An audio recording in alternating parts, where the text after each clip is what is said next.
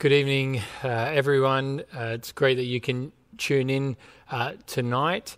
A warm welcome to you if you're a visitor, if you're not part of the CHBC congregation. It's great that you can tune in. And for those of you who don't know me, I'm Nathan, and I'm one of the pastors here at the church. So it's just great that you can be with us to hear the word of God.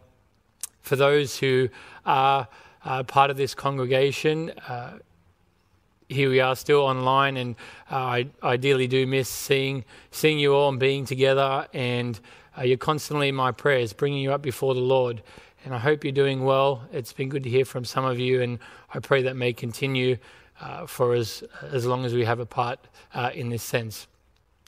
But if you have your Bibles, we're going to jump back into John. We've only got 3 studies left. This will actually be my final sermon on the series, so I'm actually quite grateful for God's providence that I landed on this passage. But before we jump into it, let's pray, and we'll ask the Lord for his gracious help.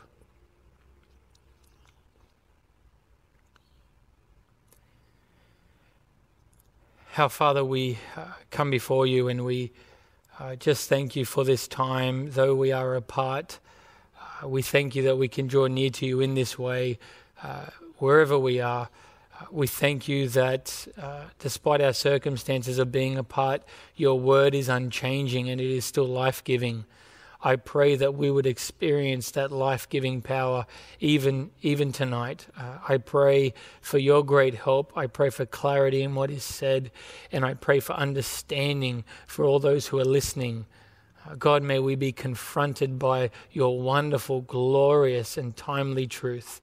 May you be with us tonight. I pray that Christ would be on display. May he be revealed. May we learn much from him. May we be all brought closely knit into him, even this evening, we ask. And we commit ourselves to you in Jesus' name. Amen. Have you ever gotten to the end of a movie or the end of a book, and you hit that final page or the screen goes black, and you're looking and you're just thinking, what was the point of all of that? What was the point of that? Or have you ever read or watched something and may have even enjoyed it, and then afterwards you went to talk to someone about it, and as you discuss it, you only find out that you completely missed the main point of it? Well, movies and books, whatever you prefer, they're made for certain reasons. They're created for reasons. They have different purposes, whether it is to inform you, whether it's to entertain you, whether it's to really garner a following and to enlist people, whether it's just anything, whether it's to critique. There's so many different reasons why. Well, here in the Gospel of John, John's been writing for 20 chapters now, and he's gone into some great and amazing detail. But in case you missed the main point of everything that he has written, everything that he's laboring to do here, he wants to remind us, and he wants to do it in 2 verses. Now, this is a wonderful thing that the Holy Spirit's preserved for us, because wouldn't you want to know, after getting to the end of John, after going through all of this, wouldn't you want to know if you missed the main point of it all? And so he tells us what the main point of it is. So if you have your Bibles, please turn to John chapter 20. We only have 2 verses, but let's just read them. John chapter 20, verse 30 and 31. John chapter 20, verse 30 and 31. He writes this: Jesus did many other miraculous signs in the presence of his disciples, which are not recorded in this book. But these are written that you may believe that Jesus is the Christ, the Son of God, and that by believing you may have life in his name. 2 verses to give us the point of all of this. So really, I've only got 2 points for us tonight to consider. The first is that I want us to see John's first purpose is to convince us. And we see that there, verses 30 and the first part of 31. The purpose of this book is to convince us with evidence.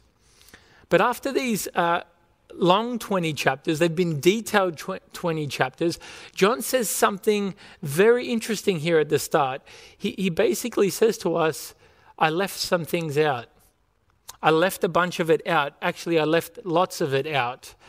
And this is a surprising detail because especially that his purpose for doing this is to convince and give evidence, and yet he's left heaps of things out. Now, when you read the Bible, have you, especially New Testament, have you ever noticed or have you ever been puzzled by how small Jesus' biography is? We get 4 gospel records, 4 accounts of him. Now, when you pick up your Bible, it's roughly about this thick. But when you look at Jesus' life, a recount of his life, it's about this big. It's not really that big at all. And so if you were to put the 4 accounts of Jesus' biography, if you were to put them side by side with a biography, for example, of our former Prime Minister, Malcolm Turnbull, he's just got a biography out. If you were to put Jesus' biography next to Malcolm Turnbull's and you look at them side by side, Jesus' biography would look like a footnote compared to what was written about Malcolm Turnbull. And so have you ever noticed just how little has been documented about the life of the greatest figure in history? This was none other than the eternal Son of God walking amongst men. I mean, the 4 Gospels written about him, his little biography, you could read it in one sitting, in one night, in a comfy chair. You could get through it. And yet this was the figure that changed the course of history. John says, I left stuff out. In verse 30, I left stuff out. He left many things out. There's no mention, not a single parable, nothing about Jesus' ethical teaching. There's no narrative recorded of Jesus' birth. It's all left out.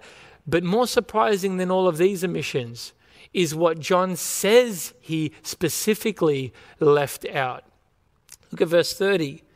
Jesus did many other miraculous signs in the presence of his disciples, which are not recorded in this book. John recorded some of the miraculous signs, but much of it he left out, he says. And this is a very important statement. I want you to think about it. We've all been in a situation where we've wanted to convince someone about something that we're passionate about and we really want them to believe it. And so we throw everything at them. But you've been in those situations where you're trying to convince someone, but you've got very little evidence. You've got very little proof. You're really trying to persuade them with crumbs here. Well, John says, I've already included chapters upon chapters of proof and evidence about who Jesus is, but there was so much more that I left out. I had so much more that got cut out. There was so much that I didn't include. And to get you an idea of this, right at the end of John's Gospel, the very last words that he records in the final chapter, he says this, chapter 21, verse 25. Jesus did many other things as well. If every one of them were written down, I suppose that even the whole world would not have room for the books that could have been written. You see, if everything that Jesus actually did were written, and you compared that to Malcolm Turnbull's biography or any biography for that instance, Jesus did so much, all the libraries in the world couldn't contain what needed to be documented about what he had done. And so volumes upon volumes could have been written about Jesus' life, but they weren't. Why not? Why weren't they? Well, if John's purpose in writing this gospel account was designed to entertain us, then the volumes would have been written. If his purpose was to entertain us, don't you notice that there's absolutely nothing mentioned about Jesus' appearance? How tall was he? What color hair did he have? What did he look like? What did his voice sound like? John leaves all of that out. There would have been, if John was designing to entertain us, then everything would have been documented about all of his comings and all of his goings. John would have written about what happened to Jesus' father Joseph. What was Jesus' childhood years like? What were some of those relationships growing up like? John leaves all of that out because it's not the purpose of the book. What does it say here? Verse 31, but these signs were written that you may believe that Jesus is the Christ, the Son of God. See, his purpose in writing isn't to entertain us. It's to give proof and evidence, an eyewitness record. Now, what did John especially want to record? What's he referring to here? It says here, the miraculous signs that were written. I left out many of his miraculous signs, but I included some of them. Now, what's the point of a sign today? A signpost, what's the point of it? Well, it's to identify something. You see it on the street, a sign on the street. You see it on a building. You see them in shopping centers. Their point is to identify. They're to point somewhere. They're to reveal something. And this is how John labels Jesus' miracles, as miraculous signs, as miraculous pointers. You see, we often read Jesus' miracles and we look at them and we can read Jesus healing a paralyzed man. And yet we can keep reading whilst drinking our coffee and move straight on. That wasn't normal back then. It's not normal today, and it wasn't normal back then. When Jesus healed the man who was blind from birth, Jesus' opponents are questioning and attacking and are trying to write it off as not significant. But the man gets up and he says, hey, in chapter 9, verse 32, nobody has ever heard of opening the eyes of a man born blind before. This was significant. These were signs. So the point here that John's getting at is these miracles were signs pointing to the identity of Jesus. Now, this might shock you, but the main point of Jesus' miracles wasn't the outcome for the person. The main purpose wasn't that they could walk again or that they could see again. Yes, he had compassion. Yes, he loved them. Yes, he did that for them. But they were signs. They were to point to who he was. And John's saying here, there's more than enough proof written down what I've recorded for you to believe. And also, there's more than enough proof written down to condemn those who refuse to believe what's written. It's very important. The Holy Spirit through John is saying these signs have been written in this book and they're sufficient to make us believe in Jesus. Now, what are the signs referring to? The miraculous signs that have been written. What's John talking about here?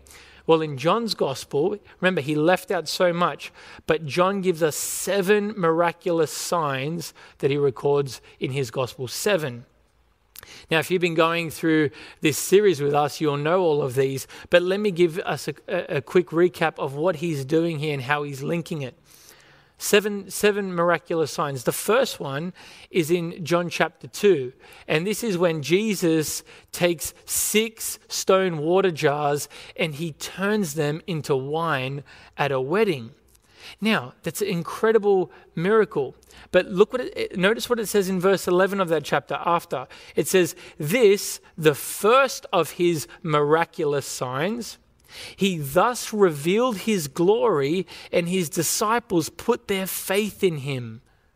See, that's the whole point of it. This was the first miraculous sign. John says the point of the sign, the miraculous sign, so that you'll believe in him. And it says here, Jesus, with his sign, it revealed his glory, and the disciples put their faith in him. That was the point of the miraculous sign, and it achieved its goal. The second miraculous sign was, the second one is in chapter 4, the royal official's son who was healed. Now, this child was so sick at the point of death, and this man seeks out Jesus, and the miraculous sign was that Jesus heals the boy, but he heals the boy not even going out to the house to meet him. He just tells the official, go back home, he'll be healed. When the official gets home, the boy's healed. And this is what it says in verse 54 of chapter 4. This was the second miraculous sign that Jesus had performed. The official and all his household believed. That's the point. The miraculous sign revealing Jesus' glory and people putting their faith in him because of what they've seen about Jesus and learned who he is. The third miraculous sign is in chapter is in chapter 5. There is the man who'd been an invalid for 38 years and he's at the pool at Bethesda. Jesus heals this invalid. In one moment, he performs divine surgery, divine healing, divine rehab, all in a moment, and he's completely healed. The fourth miraculous sign is in chapter 6. Jesus takes 5 pieces of bread and 2 fish, and he feeds 5,000 men with it. That's not including women and children. He feeds up to 20,000 people from 5 pieces of bread and two fish. He creates food, and it even says 12 baskets of food were collected afterwards, left over. It's incredible. And even that evening, as he leaves from there, he's portrayed as walking on the raging sea. The fifth sign is in chapter 9. Jesus heals that man who was blind from birth. And what was the result of that miraculous sign? 9 verse 38. Then the man said, "Lord, I believe." And he worshipped him. There's the point. He sees the sign, sees who Jesus is. He believes in Christ. The sixth miraculous sign is in John chapter 11, and it's the raising of Lazarus from the dead. Lazarus has been dead for 4 days. But before he raises Lazarus from the dead in front of everyone, Jesus says this out loud in front of everyone. Verse 41, "Father, I thank you that you have heard me. I know you always hear me, but I said this for the benefit of the people standing here, that they may believe that you sent me."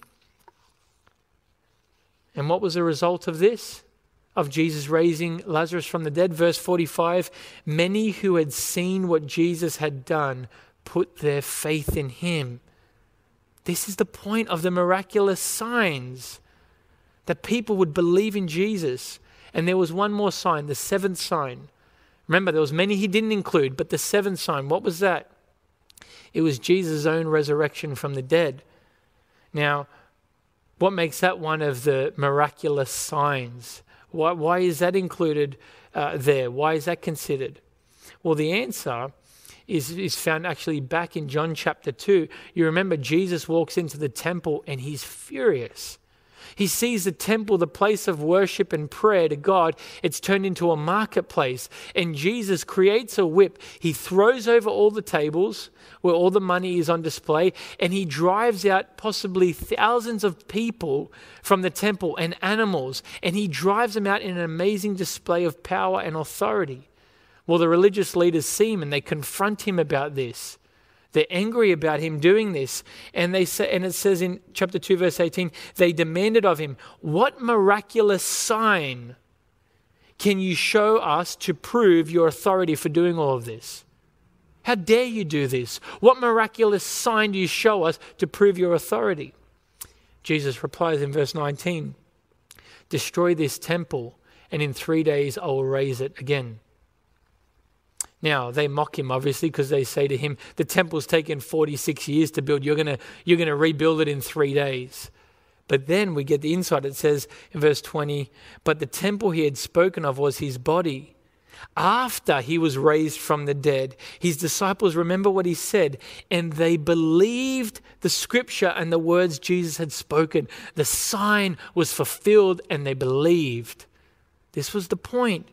John says, I left out so much, but what I have included here, these 7 signs, miraculous signs, they're enough to believe. They're enough to believe.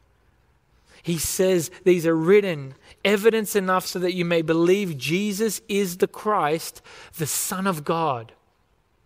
It is vitally important that you believe correctly who Jesus is. And John's given us these miraculous signs to prove it. See, we don't have a blind faith. Christians don't have some fairy tale faith. You just got to have faith. You just got to accept it as true. No, we have these eyewitness testimony of miraculous signs revealing his identity. Who is Jesus revealed as? What does it say? It says he is the Christ, the Son of God. This is showing us, me, you, we are not allowed to have our own personal interpretation of who Jesus is. Talk to people today, Who is Jesus to you? Well, he picks me up when I'm down. He's kind of like the friend who's always there, even after all of those years. He just seems always to be there. Or he's the one that I go to when I just feel like I need to talk to someone and pray, and I feel like I can just talk to him about anything. There's just too much of that nonsense in the world today and in many churches today. He is the Christ, the Son of God. It's not open to personal and private interpretation. That's the purpose for this book, to know who he is. Now, it is to know that he's the Christ and the Son of God. Firstly, the Christ. Christ is not Jesus' last name. We always call him Jesus Christ. It's not his last name. Christ is the Greek word there for Messiah. Messiah is that Old Testament figure that was long foretold, the long promised one from God. He was prophesied as one who would come as a deliverer, who would bring justice, who would bring peace, who would gather the nations together, who would rule over them. When the Messiah, the Christ, comes, he would change history forever because he would have a kingdom that was eternal, an eternal dominion. Messiah also means anointed one. The one that God sets apart, the one that God specifically chooses for the task. He was the set apart one by God. Why is it especially important for Jews? For Jews to see that Jesus is the Christ, the Messiah. Why? Why is it for them? Because all of the Old Testament pointed forward to Jesus, and he fulfilled all of it. All the functions, all the roles in the Old Testament are fulfilled in Jesus. Think about it. He fulfills the sacrifices. He is the Lamb of God. He fulfills the temple, the meeting place with God, because he is Emmanuel. He's God with us. We meet with him. He is the fulfillment of the high priest. He is the one who lives forever and intercedes for us. He is the fulfillment of the prophets. The prophets spoke the word of God. Jesus is called the Word. In the beginning was the Word. The Word was with God. The Word was God. The Word became flesh. He's the revelation of God. He is the fulfillment of the kings. They were corrupt. They were rulers who eventually died. When David was anointed as king, set apart by God, he was anointed with oil. When Christ was anointed by God, the Holy Spirit descended upon him like a dove, and he was set apart for the work. He is the replacement of the altar. All true worship is only acceptable through Jesus. He is the fulfillment of it all. Jesus is the Christ, the Messiah. In 2009, when I was able to go with the Bible college I was at, we were able to go to Israel. It was devastating when we were in Jerusalem and we saw all those Jews lined up daily outside the remaining wall of the temple, that remaining wall there. And they're praying and they're bowing towards it and they're crying out to God and they're chanting and they're pleading for God to finally send the Messiah, to finally bring him. It's been promised for so long. And John writes, he has come. He has come. Why is it so important for non-Jews, Australians, us, this world, not non-Jews, to believe that Jesus is the Christ, the Messiah? Why? Our world is in turmoil. Our world, people are depressed. And the drug they're dependent upon is entertainment just to keep functioning. We're filled with fear and anxiety and worry. We have more guilt in this life than we can bear. Crime, vice, and immorality of every kind is rampant. Social structures have been destroyed. We cannot trust our authorities. The family home is broken down. Children have two dads or two mums, or children watch their parents separate and their mum or their dad have a different sexual partner every year. The world is in chaos, is in turmoil, and it's undeniably obvious that technology, education, and advancement have not fixed the problem. It has not. It has not made it go away. And so what does the world do? The world has looked to the government to fix it. And what's going on? Riots, protests, petitions, fighting, all this calling upon the government to fix it. We expect our governments to bring peace to this world, to make things right, to make it a safe place. We expect our governments to fix the problem of sin. What the government cannot do, God has done for us in Jesus the Messiah. He has done it. He has achieved it. He is the Prince of Peace who has come into this world with healing in his wings to fix the great problem, the root of every problem, sin. And he's come to deal with it and take it away, to bring help and salvation. It's come. Salvation is here. John says, believe he's the Messiah. And secondly, believe he's the Son of God.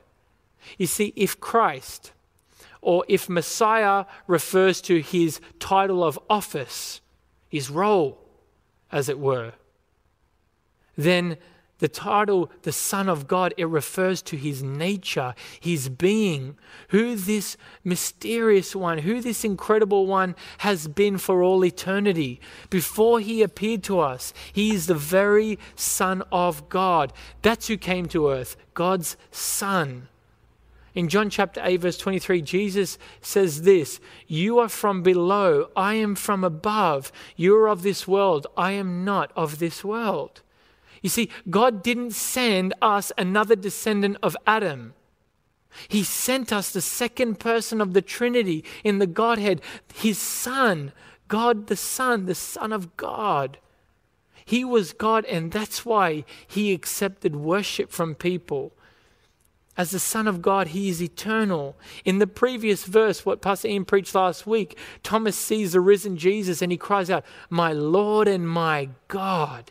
He is the Son of God. You see, this clear teaching, the miraculous signs showing Jesus is the Son of God, it absolutely destroys the teaching of Mormons, destroys the teaching of Jehovah's Witnesses. They teach that Jesus was a created being.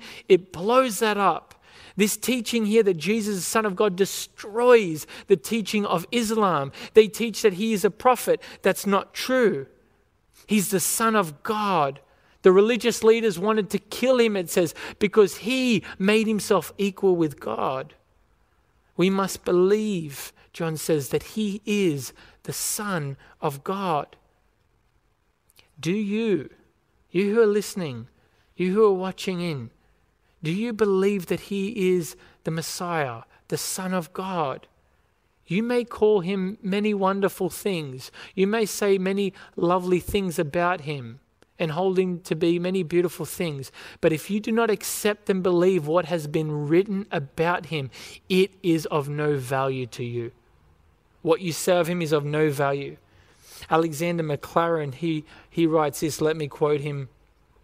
"Many an exceptional scholar who has studied the Bible all his life has missed the purpose for which this book was given. And many a poor old woman in her garret has found it."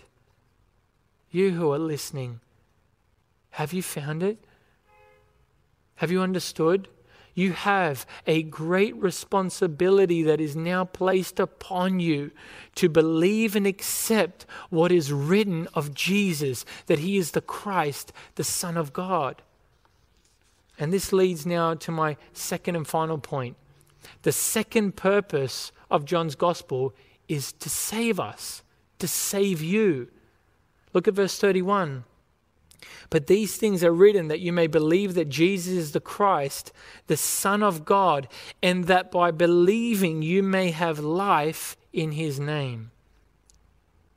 John wants the reader and listener to gain life in Jesus, he says. To know who he is, to accept it, and to gain life in his name. What's this life referring to when he says to gain life? What's that referring to? Well, firstly, it implies something. People, he's saying, need life. If it's needed, it means that people don't have it. And if people don't have it, it means that people are dead. We need life. We are dead, therefore. So he's teaching that we are dead. So you walk around, you're dead. I'm dead. Humanity is dead, he's saying. We are cut off from the life of God because of our sin. It separates us from God. We have no spiritual relationship with him. We cannot draw near to him, and nor do we want to draw near to him. We're dead in our sins. We are mastered by them, controlled by them, and we have no spiritual life and relationship with God. This also shows us that every path in our existence leads to death. The pursuit of success, it leads to death. The pursuit of wealth, it leads to death. The pursuit of pleasures, it leads to death. Pursuit of happiness, all of it, it all leads to death. All roads don't lead to Rome. All roads lead to hell. Jesus taught, broad is the way that leads to destruction. That's where everyone is heading. They're on death row. They're dead. Let me give some imagery to what John is teaching here. We are on death row. Now I want you to imagine that, being on death row. Your trial has already passed. The sentence has already been made. You are guilty of treason. You are guilty of murder. You've been found guilty of theft. You have been found guilty of fraud. And the sentence for death has been pronounced upon you. All that's left now is to walk the green mile, the final hallway. And you're walking it. You're walking it and you're heading, and before you know it even now, they're strapping you in to the electric chair. You see your name above the chair. You feel the straps around your wrists. And as you look out, and the viewing room is full. Angels are watching. Everything is set. The switch is about to be flicked. And then all of a sudden, the phone in the room rings. And it's answered. And the voice says, stop. This man has been cleared of all charges. He is no longer a dead man. That is a living man now. He is free to go. He has been granted life. That's the situation that John describes, that is offered to everyone and that everyone should desire, because they're on that death row. What's this life offered in Jesus? Well, that word life, there is so much wrapped in to that one word life. There's so much meaning in that one word life. It's referring to spiritual life. It's referring to eternal life and everything that eternal life encompasses. Life refers to the forgiveness of every single one of our sins, past offenses, present offenses, and offenses that will occur in the future. All of it paid for. Life refers to reconciliation, peace with God. Life refers to immortality, newness of life that will last forever. It refers to a new heart, a new nature planted within. It refers to receiving a new and living hope that transcends the grave, that you may gain this life. How is it obtained? How is life obtained? Verse 31, look how clear it is. That by believing you may have life in his name. By believing. How is life gained? How is this wonderful life gained? By believing in him. Now you read that and you edit it in your mind, don't you? You change it. Surely it says you gain life by doing what is right and living a good life. Surely it says the life of heaven must be obtained by doing this and doing that and making sure this happens. You want to achieve it, don't you? You want to obtain it. You want to earn it. Surely it must be dependent upon you. Surely you can achieve it and tick it off. God will have none of that. He will have absolutely none of that. This has always been the way that the world has sought this life. Every spiritual religion out there, you must do this. They will give you a set and a list of rules and requirements, and they will point you in the way to go. Every generation is guilty of building the Tower of Babel to heaven. Men will insist on building to reach the heavens, but God will have none of it. He will have none of it. So can I say to you who are listening, if you are a Catholic, or you who might be Baptist or any church goer who thinks and functions like a Catholic, look at the plain writing of the Word of God. It says here that by believing you may have life in His name. Jesus says, whoever believes in me will pass from death to life. It also says, whoever believes in Him will never perish, but have eternal life. It is by believing. A person is saved and gains eternal life in a very moment that they put their faith in Jesus Christ. Believing is faith. It is to trust. It is to entrust yourself and put your confidence in another. It is to relinquish confidence in self. Say with the greatest religious man who ever achieved righteousness in this life. Say with Paul, I count all of my works, all of my efforts as rubbish for the sake of gaining Christ Jesus, my Lord. John, to all of us, John presents us, each one of us, as dead, but he presents Jesus as life, as the life giver. Jesus is presented before us as the tree of life. And we're called to come and believe in Him. And he who believes on Him eats of that fruit. And they gain life. And they pass from death to life. See, John, through his gospel, he has labored to show us there is only one Savior given to us. There is only one door to heaven. There is only one gate to pass through. There is only one hope in this life. There is only one sacrifice for sin. There is only one refuge to protect us from the eternal punishment of God. We have one gospel and one Savior, and it's Jesus the Messiah, the Son of God. And that by believing in Him, we gain life. We gain life. Jesus puts it as bluntly as this: unless you believe in me, you will die in your sins. That's what He says. Nothing but Jesus can save. So let me close. Let me close tonight. What is it?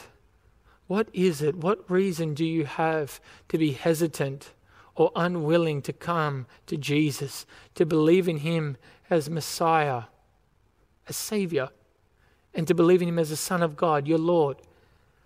What's hindering you? Is He too far removed from you that you don't seem like He's near? Well, He who was God, He took on flesh and came to us to dwell with us. Has He not proven the depths of His love for us, for you? Has He not demonstrated that? He who was willing to be trampled by His Father so that we who are guilty criminals could walk free and be saved? Has He not proven His love? Is He not worthy? Is He not entitled to your entire submission? Don't you realize that archangels and demons fall before Him in His presence? Is He not worthy? Does He not come to you, and does He not come to me, offering us relief from our greatest need? Understand, your greatest need is not a new car. Your greatest need is not to get married. Your greatest need is not a better government who will put things in place to make things better. Your greatest need might not even be sickness being healed, if that's you. It's not your greatest need to be delivered from that. What is our greatest need? It is the forgiveness of our sins, to be reconciled to the one who is angry with us and who has made us and who will judge us. Does he not come to us offering relief from that? Does he seem irrelevant to you? I mean, you're a 21st century person, right? You got a busy life. You got a lot to do. And Jesus, the Messiah, the Son of God, he's just a bit irrelevant and not fitting for my life at the moment. Or could there be anyone who is more relevant to you? Anyone. He comes. He dies for us. He lives among us to save us. But why is he even more relevant now? Because he's coming back again. And he's coming back again to judge the world. He's coming back, and in one moment to wrap up history, all trade, all buying, all doing, all working, all recreation, it's going to cease in a moment. And he's going to come and wrap it up in one mighty display of power. And then all of humanity will be summoned to his judgment throne. All of us will face judgment, and there will be not a soul to stand with you, not a preacher by your side, not a wife, not a husband, not a friend. No one will be with you, just you and your Maker. Oh, children will watch and see and look on as their parents stand before the judgment throne. Parents will look on and watch as they see their children stand before the judgment throne. All will be made to stand before him. That's why he's relevant. That's why we should believe in him. And no one on that day will be able to say of me, why didn't you tell me? Why didn't you tell me? Why didn't you show me Jesus as the Christ, the Messiah? Why didn't you do that? I'll say I did. I say I did, but you were unwilling.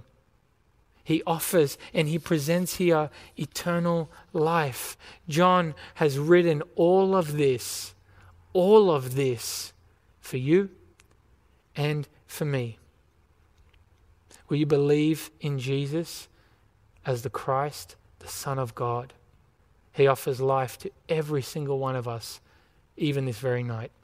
Let me pray. Our Father, we thank you so much. Thank you for what has been left for us. Thank you for your word. Thank you that it has been preserved for us. Lord, we have more proof. We have more evidence than we could ever need to see that Jesus is the sent one, the Messiah, the deliverer, and he is your very Son, worthy of all praise. You have given us more than what we've needed. Lord, we have not seen Jesus with our eyes, but you yourself, Lord Jesus, you said, blessed are those who have not seen and believe. I pray that every single one listening or watching would take hold of eternal life, even now, even in this moment. We're dependent upon you for this, and we thank you that you have spoken to us. In Jesus' name, amen.